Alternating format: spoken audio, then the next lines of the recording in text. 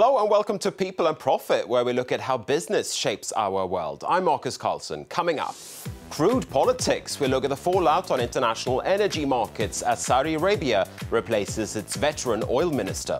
Shale shock. Europe's energy map may be about to be redrawn as the United States ramps up natural gas exports. Plus, Soccernomics. Will Euro 2016 bring an economic boost to the French economy? First, though, to a changing of the guards in the world's biggest crude producer. Saudi Arabia's veteran oil minister Ali Al-Naimi, who you can see here on the left, has been replaced by the man on the right, Khalid Al-Falih. The latter is the chairman of the state-owned oil company Aramco. Saudi Arabia and other oil producers are grappling with low crude prices, and the kingdom has been resisting pressure from other members of OPEC to freeze or reduce output. Deputy Crown Prince Mohammed bin Salman also wants to make the Saudi economy less dependent on crude exports. And the question is whether the new minister signals a change of policy.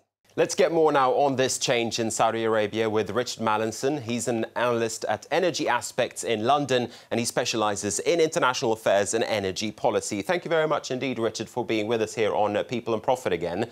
I want to start by asking you about Ali Al-Naimi then. He was in the job for more than 2 decades. Are you surprised to see him go? Not particularly. We've been hearing for some time that he was ready to stand down when the Saudi leadership agreed it was time, possibly 12, 18 months.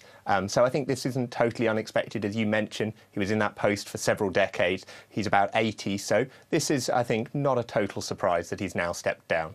How does Khalid Al-Falih stack up against the veteran Al-Naimi? Who is he, and do you think that he will change Saudi oil policies?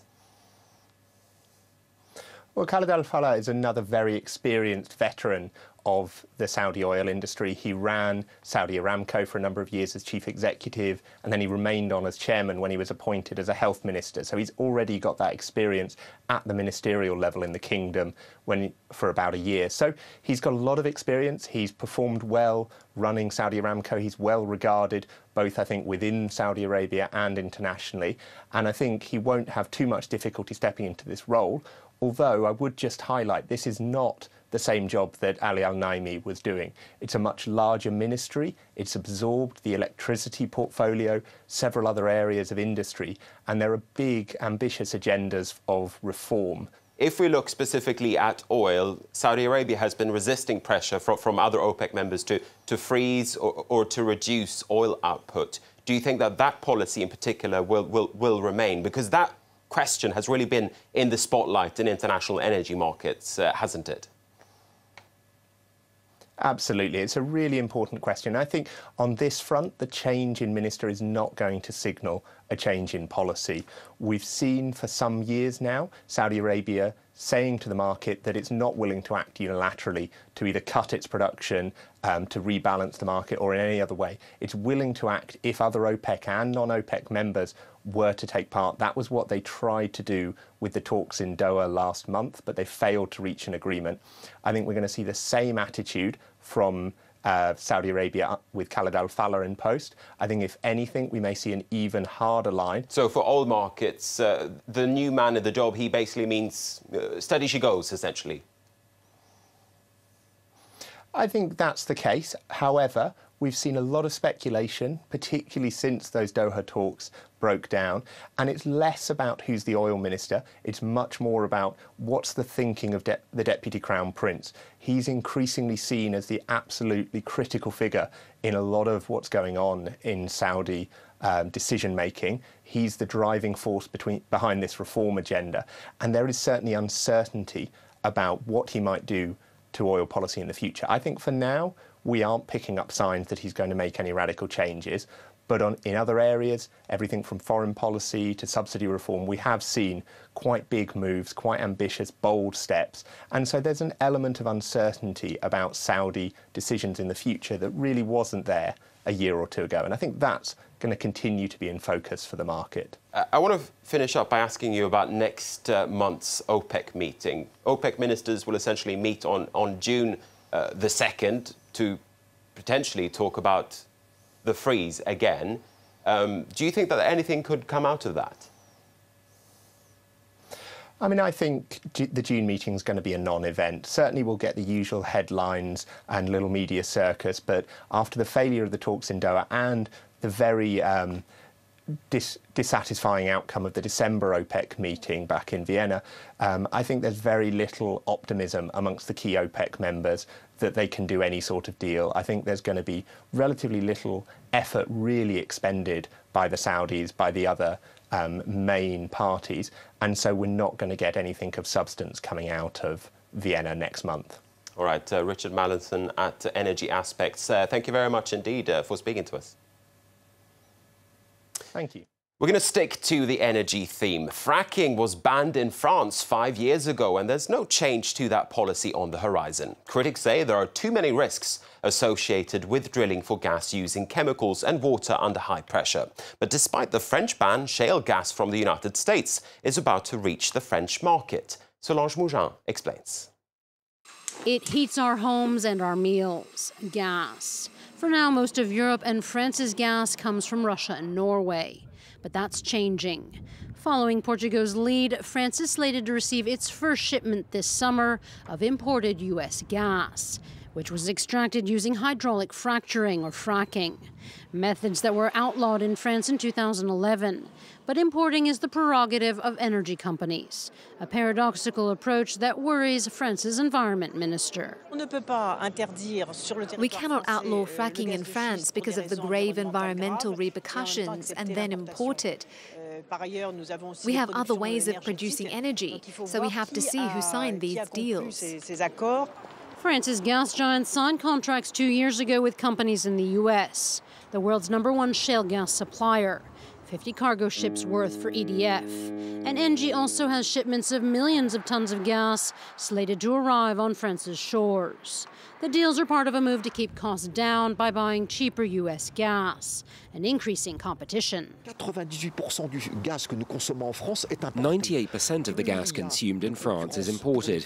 The more providers there are, the more competition, which will bring prices down. What's certain for consumers is that if there's less competition, their bills will go up. Even if imported shale gas could keep costs down for consumers, the environmental impact of extracting it remains controversial in France, with protesters still coming out to say the environmental damage just isn't worth it. Now, US shale gas could redraw the map of not only the French energy market, but all of Europe's. Kate Moody is here now for more on that. Kate. Well, Marcus, the European Union is almost entirely dependent on imported energy. Most comes from nuclear or renewable energy sources. Just under 17% is natural gas. As recently as 3 years ago, more than 2/3 of gas used in the EU came from Russia and Norway, with Algeria and the Middle East making up the rest. Liquefied natural gas, or LNG, is a relatively new source of energy in Europe. That's gas that's been broken down into liquid form for easier shipping, then regasified once it reaches its destination. With the rise of hydraulic fracturing, or fracking, the U.S. has only recently emerged as a major exporter, beginning to sell LNG abroad in February. The first shipments went to Brazil, then several Asian countries and Portugal. U.S. officials expect America to export more natural gas than it imports by mid-2017, forecasting a steadily growing business for the next 15 years. Because of the processing, LNG can be more costly than natural gas, but Russian gas is currently more expensive than American LNG, sold for an average $5.80 compared to $4.30 per million British thermal units. That could spark a price war if Russia decides to be more competitive and slash its own fees. Now, some analysts say the U.S. is pursuing a geopolitical strategy designed to challenge Russia's domination of energy supplies. For consumers, the competition and lower prices mean lower heating bills. Last year in France, for example, they were 7% lower than in 2014. But that comes at a cost, according to environmental activists, who continue to mount strong opposition to fracking and the gas that it produces. Marcus? All right, thank you very much indeed, Kate. France is gearing up to host the European Football Championship. Euro 2016 is kicking off on the 10th of June. Up to 2.5 million fans are expected in the stands, and the prospect of millions of visitors is seen as a boon for the French economy. Here's a closer look at the figures. 24 teams, 51 matches and millions of fans, the sum of which could generate up to 1.5 billion euros for France, according to a recent study. The northern city of Lille is one of the 10 host cities, and things are already picking up. This grandiose event is not the first of its kind for the Lille region, which has hosted the Davis Cup and basketball tournaments. Our hotels usually perform well in June during the week, but here, in addition to the weekdays when there'll be matches, weekends are also looking busy, and there are lots of reservations. The same study found that 20,000 jobs were created for the construction and renovation of stadiums, and thousands more around the competition itself, including short-term contracts and volunteer work. But for some, like this company in Lyon behind the Euro's mascot, Super Victor, the major boost is publicity. The benefits are mostly notoriety. We knew that by working for UEFA and especially for the Euro 2016, there was bound to be media coverage, but we didn't think it would be of such magnitude. France is the world's top tourist destination and used to the revenue that generates, but economists warn the added benefits from the Euro could be limited. Numerous studies point to an economic gain.